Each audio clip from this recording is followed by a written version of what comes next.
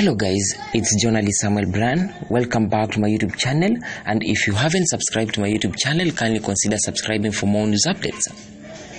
Celebrated Kenyan journalist Francis Gachuri has announced his exit from Roll Media Services, where he has plied his trade for the last 16 years.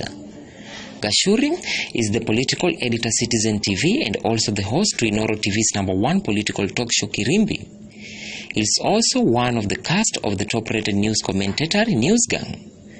In an emotional farewell to his colleagues on Wednesday morning during a weekly editorial team meeting, Gachuri, who is heading to the Ministry of Interior and National Administration as the Secretary of Strategic Communications, said he will be leaving the station end of this week.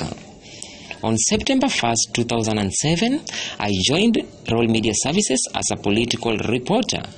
5,600 days later, I announced my exit to take up another national assignment. I'm grateful and humbled by the many experiences, lessons, and opportunities I have had in the industry, he said in a meeting. I have called this place home. When I came here, I was a young man who did not even have a family then. All my major milestones have happened while I was here.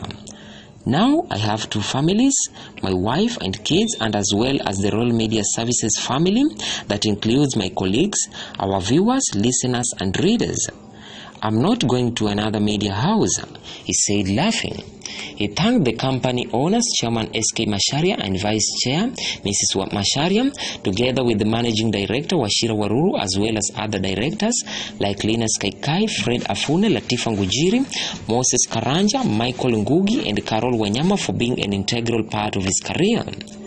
I thank God for everything.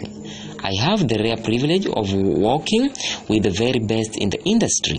My colleagues are the best. Team excellence. The invaluable guidance of my bosses will always be truly appreciated, he said. Thanks for watching, and don't forget to subscribe to my YouTube channel for more news updates.